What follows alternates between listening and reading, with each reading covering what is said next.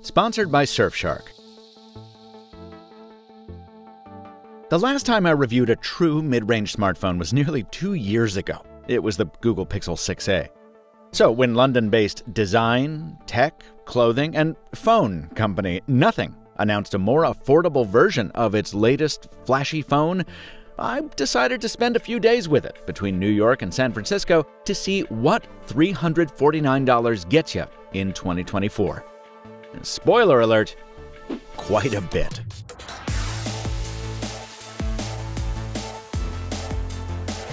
Okay, so I'm a little bummed out that Nothing sent me the black version to review this time around, since the milk white trim pops a lot more. But look a little closer, maybe turn it into the light, and the depth of the phone's design becomes apparent through the trademark transparent backplate that made its sibling smartphones stand out so well. It's kind of interesting. Nothing says this design was actually the first one it circulated internally shortly after the company launched in 2020.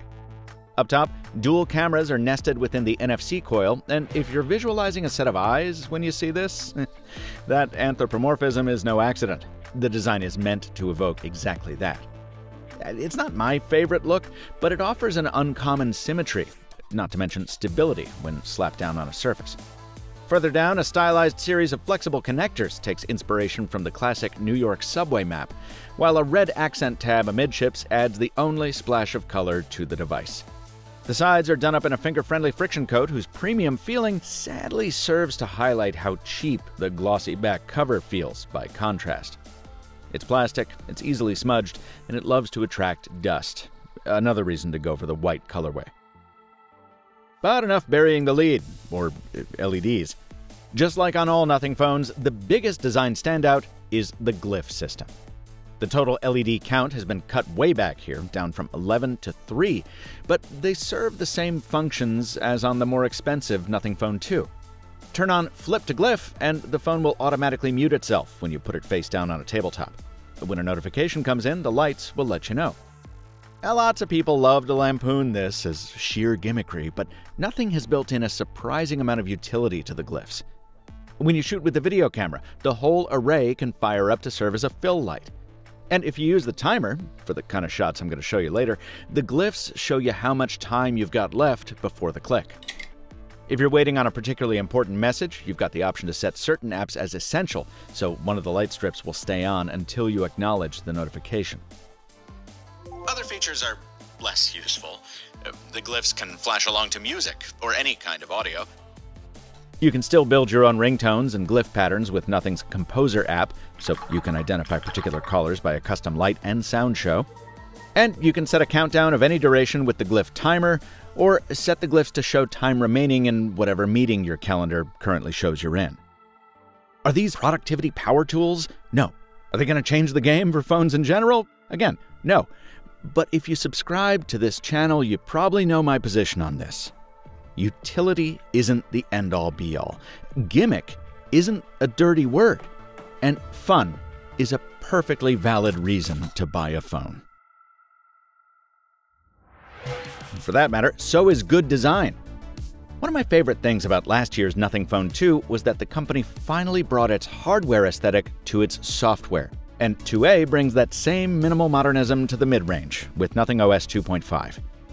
I've been trying to figure out why I love this software design so much, and I think the answer lies in my years spent as a Windows Phone user.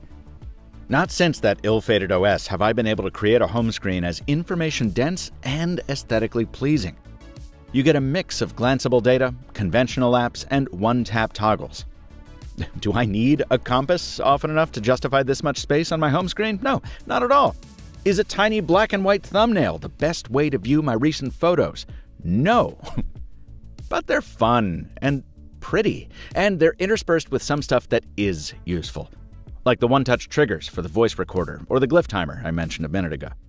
And Nothing has continued to tweak the system and UI elements so that while it's as easy to use as any Android 14 device, it doesn't feel like any other Android phone. It feels like something special. As I mentioned, that something special costs $349 in the States. So where does it feel like a mid-range phone? Well, 5G band support in the US is incomplete, and while I didn't have a problem with T-Mobile, I was surprised to find that my Google Fi SIM wasn't recognized at all. I haven't seen this issue widely reported, but it might be something to watch for. Also, you don't get wireless charging, which makes me sad. And despite being rated for 45-watt quick charging, you gotta be using a brick compatible with Power Delivery 3.0 to get those speeds. I thought all of my stuff would be cross-compatible by now, but across a couple chargers, I've never managed to get the phone to charge at anything approaching rapid speeds. Fortunately, the battery is very large at 5,000 milliamp hours, so even on a heavy day that included a lot of maps and filming and hotspotting, enough of a packed schedule to make me use that glyph timer more than once, I still got from 8:30 a.m. to dinner time with time to spare. Oh, sorry, I'm supposed to be talking about the sacrifices. Well, the truth is, folks, there just aren't that many, even when we get to the cameras. San Francisco samples, including some Pebble pics, after the jump. By now, I think most folks understand that a VPN is something that keeps your browsing safe and your privacy secure. Something that lets you watch your favorite shows and access your favorite websites, even if you're traveling to countries that might block them. But what a lot of people don't know is how simple using a VPN can be. That's a big reason I've been using my sponsor Surfshark for 5 years running. Surfshark gives you easy one-tap security on unlimited devices for one low price. That means you can use it anywhere, from your Android phone to your MacBook, iPhone to Windows PC. And Clean Web is included too, so you get to see the web as it looked before publishers stopped pushing back on advertisers. Secure your privacy with Surfshark. Visit the link in the description and use coupon code MrMobile for an extra 3 months free. Thanks to Surfshark for sponsoring this video. One of the things I don't think I'd have done the last time I covered a mid-range smartphone was use it on a shoot to capture content as my main camera. But that's exactly the service into which I pressed the Nothing Phone 2A in not-so-sunny Sunnyvale, California, where I flew for an opportunity to test drive the Pebble Flow. You might remember this smart RV from my CES video. It's designed to hitch itself to your vehicle, deploy itself when you get where you're going, and offer the comforts of home while you're there. Disclosure, Pebble took care of my travel and lodging to come see the Flow, and you can learn more about what I learned about it on my Instagram feed. And the point is, I used the 2A to shoot the majority of my entire day with Pebble, along with the 2 days bracketing that briefing spent in San Francisco. Did I shoot side by side with other phones to establish the kind of context that matters when you're pixel peeping? No! Because if you're prioritizing the camera, then you're not likely to set your sights on a mid-range phone, and you already know that I'm going to advise you to buy a Pixel 7a anyway.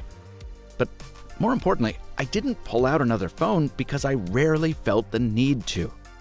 From sunny San Fran sidewalks to nighttime neons, the bustling hills of the city by the bay, and the less bustling flatlands of the valley. From sampling world-famous Irish coffees at the Buena Vista to capturing a Clicks user in the wild. Sure, he's my brother, but what difference does that make?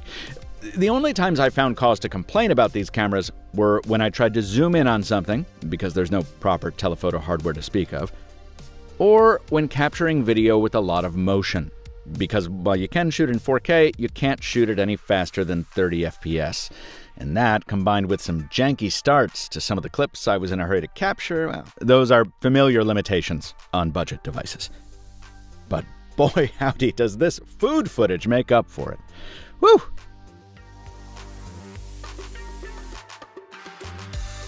As you know, folks, I endeavor to avoid puff pieces, and I have nothing to gain by sucking up to nothing.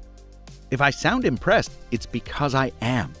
For $349, you're getting a design-forward smartphone with symmetrical bezels, which are uncommon in this segment, and a processor and RAM combo that keeps the software sprightly. The only time I ever felt like I was waiting on the phone was after taking a few photos in a row. There's a minor processing lag there. Otherwise, what am I going to complain about?